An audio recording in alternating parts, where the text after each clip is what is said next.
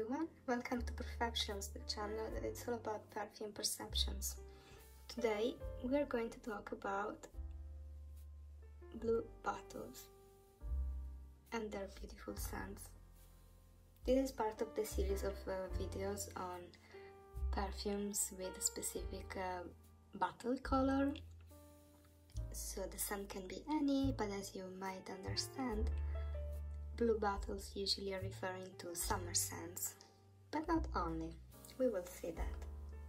So let's start with the first one. The first one, as per our expectations, is a very nice spring summer scent and very aligned with our topic.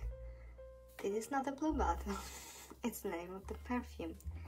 But before getting into it, if you're new to the channel, please consider subscribing, and if you're coming back, I'm really happy to have you here again, and I hope you like this video.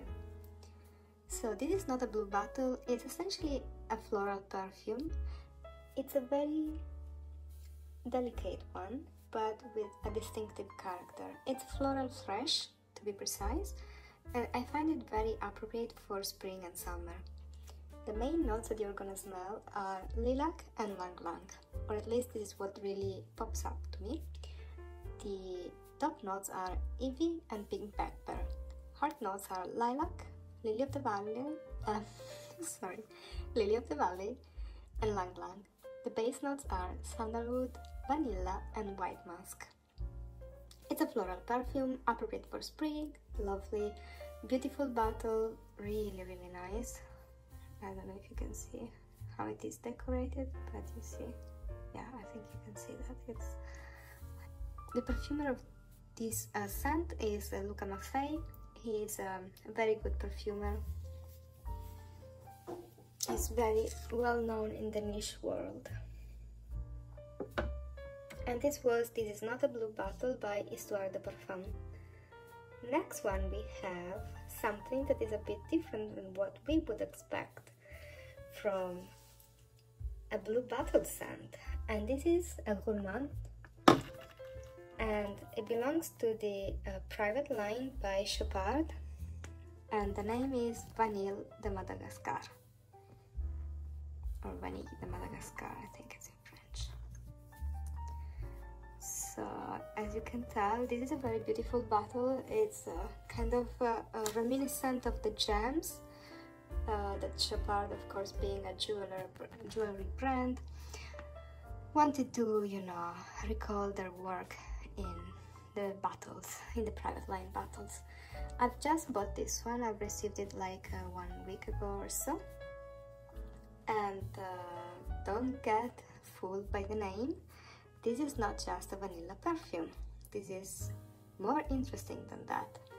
The perfumer behind this perfume is the great Nathalie Lorson, and for gourmand lovers you will know that she is a genius of gourmands. So this perfume opens up with bergamot and matcha and orange blossom. In the heart we get bourbon, vanilla and caramel, and the base notes are cedarwood and Haitian vetiver. I'm gonna tell you what I can smell in this perfume. This perfume opens up with matcha latte.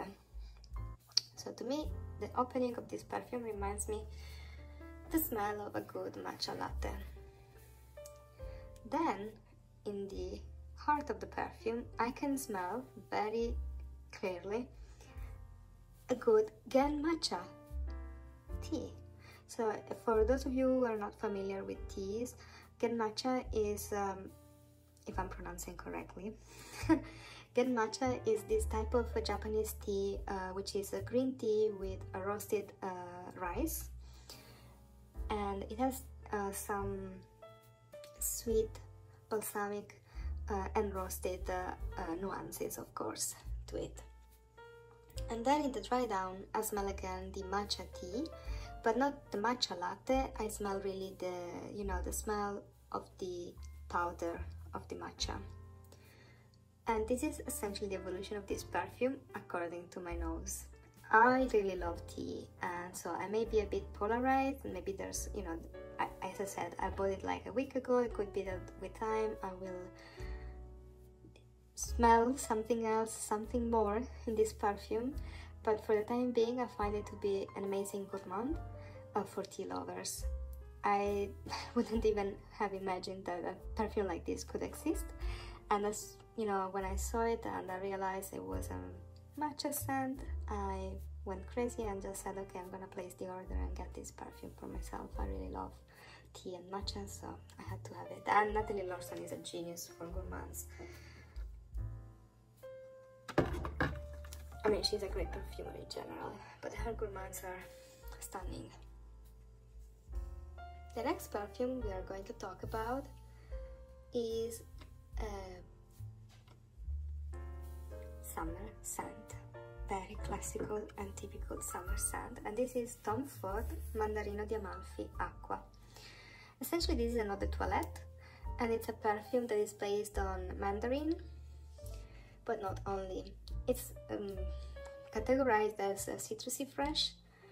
What I can tell you is that there are plenty of notes, like top notes are tarragon, spearmint, blackcurrant bud, Italian mandarin orange, lemon, bergamot, grapefruit, neroli, basil. Heart notes are black pepper, coriander seed, orange, orange blossom, clary sage, jasmine, shiso leaf. And base notes are vetiver, amber, labdanum, musk and civet.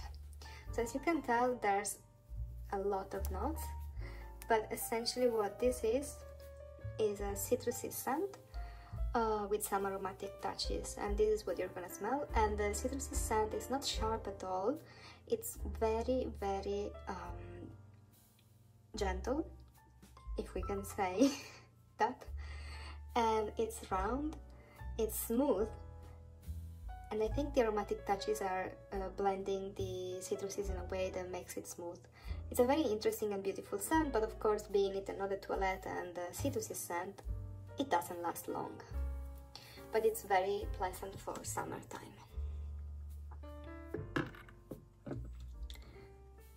Then the next blue bottle we are going to see what that is Paradiso Azzurro by Roberto Cavalli.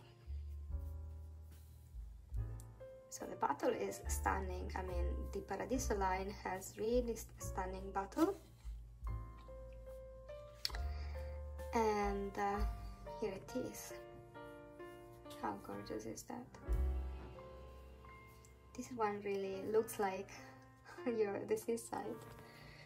So the perfumer is Louise Turner. She took care of all the Roberto Cavalli line essentially. Then the top notes are citrus fruits, bergamot and lavender, and you can smell the aromatic touches in this perfume immediately. The heart notes are jasmine and the base notes are cypress, cashmere wood. So essentially what I can tell you is this is an aromatic perfume. It's unisex. You can bring it on vacation, and you know, everyone can use it. I think I can smell the freshness of the cypress and the lavender, and you know, the sparkling refreshing effect of the citruses in the opening. The heart is jasmine, but don't think that it's a floral perfume, because this one is mainly a fresh perfume. I mean, it's a floral fresh perfume, okay, but the florals are very well surrounded by the aromatic touches. I really like it for summertime. I bought it last summer, and yeah, I use it quite often and really enjoyed it. This has average performance. The next blue bottle we are going to look at is Champ d'Extase. Champ d'Extase is part of the very famous line from Nina Ricci, the Extase line. Unfortunately discontinued. This was a very beautiful line with very beautiful bottles as well, and I'm actually sad they had discontinued such beauties. You know, the color here also is a seaside-like.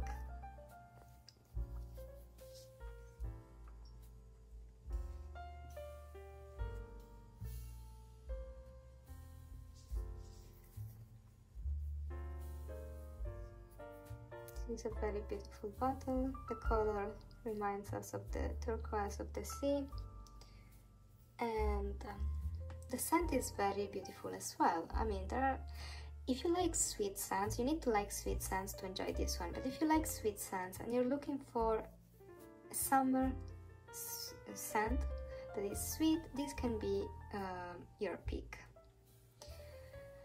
So essentially this one opens up with lemon, ginger and pink pepper. By the way, the perfumer is Sophie Labelle, and she is a very good one as well. The heart notes are champaca, flower and jasmine sambac. So champaca is a perfume that gives ever so slight exotic touches. It's not like Lang Lang that is very exotic, but champaca gives some exotic touches, but mainly what I perceive when champaca is in a perfume, to me it smells floral clean. It smells clean, but in a more creamy way compared to Lily of the Valley or jasmine, when jasmine is done in a clean way. So to me this is a very sweet, summer style, clean type of perfume. On the base notes we have ambergris, vanilla and musk. So I think this is a beautiful perfume for those of you who love the sweet scents and are looking for their summer take on it. And I think it has some ozonic vibe or marine vibe to it as well, which is not obvious from this pyramid of the scent, but you can smell it, that it smells like a summer scent, a sweet one. Now let's move to the next blue bottle, and the next one is Cheyenne Blue Scarlet Lily Eau de Parfum. So as you can tell from the name, this is a lily perfume. This is one of the perfumes that I bought when I was on my hunt for the perfect lily perfume. It's a floral green scent. The perfumer is Julie Masset. I have other perfumes and I like her style. However, I'm telling you, I don't particularly love this perfume. I was very excited about it, but then I was a bit deceived when I got it, because I think it's a bit vintagey smelling, especially in the beginning, in the opening, and then when it reaches the heart of the perfume, it's still a bit too floral in a awkward way, I would say. I mean, I don't mind it, I have used it a bit, but I don't find myself convinced about it. So the top notes are lotus, the heart notes are Asian lily and Lang Lang, and the base note is amber, or at least this is what it's declared.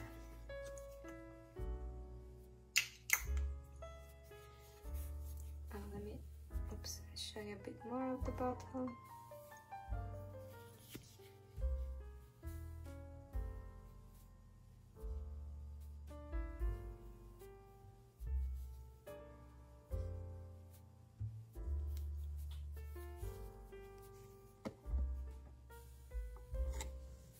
So the Cheyenne Blue is a niche house from UK, and they work with Julie Masset and Masset, I think, and you know, they sell online on their website. You can find them also at some of the main perfumeries.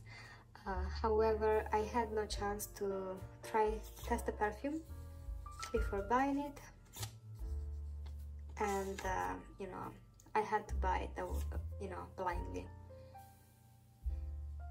I don't mind it, but I'm not in love with it either. I cannot even say I like it. I don't dislike it, this I can say.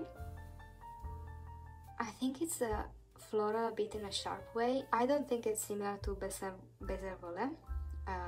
Some people are suggesting it may be similar. It's not at all. I think here the florals are sharper. I can see why they claim this is a lily perfume, but it's lacking a lot of characteristics of the lily scent in nature, especially the waxiness, the buttery effect, which is what I find super interesting. And you know, it's kind of this gourmand touch on a floral. but I don't find any of this here. So it's a beautiful perfume, but it has some vintagey vibe and the florals are very sharp. So if you like florals a lot, like I do, you can blind buy this one, but maybe you don't love it, or maybe you don't even like it. I mean, I can see that it's a beautiful and well done perfume, but it's not my style, not as much as I wish it would be. So yeah, and the performance is very good, by the way. It's a good performing perfume. Maybe sample it. You can find also 10 ml decants of from the brand. So let's close on a more positive note. So the next perfume is La Belle Fleur Terrible by Jean Paul Gaultier. So this is the last flanker, the latest flanker of the La Belle line, in a stunning bottle. It has an embroidery here with a bird and roses. This actual textile, and you know, the color and the shape of the bottle is, yeah, just stunning as usual, by Jean Paul Gaultier. I really like this one. I'll be honest, I really love aquatic floral perfumes for summertime. I think they're, you know, I really like those aquatic scents with fruity touches and floral in the heart, you know, like I really like them. So that is my favorite scent for the summertime. So as you can imagine, I really like this one as well. So the perfumer is Quentin Bisch. He's very famous for the Lina and other scents. And the fragrance notes are bergamot, ginger, blue lotus, lang lang, iris, heliotrope, almond, vanilla and woody notes. So it's a very complex perfume, if you will, and if you want to hear more details about this perfume, I have a dedicated review here on the channel where I explain all the facets of the scent, and you know, you can find the details there. But essentially, as I said, this is an aquatic floral ambery perfume. It has some freshness in the opening by the ginger, then it goes into the floral with the blue lotus and the lang lang, and it has some creamy aspect, probably due to the lang lang, heliotrope and almond, and it is vanillic and ambery, and yeah, so that's a kind of what I can tell you about this perfume. It has some, it's not salty, but you can smell this amber that is a bit sapid. So this is kind of the way this one is, but if you want to hear more details about it, check out my video. It's here on the channel. I have the English version as well, of course. You can distinguish the English videos because usually either there is an ENG in the title or there's nothing, and that means it's in English. I hope this video was helpful, that you enjoyed it, and if you did, please give the video a big thumbs up. Subscribe to the channel if you're interested into hearing more about perfumes, and activate the notification bell to be notified about my next video. I hope to have you with me in my next video, and meanwhile, have a good one. Bye!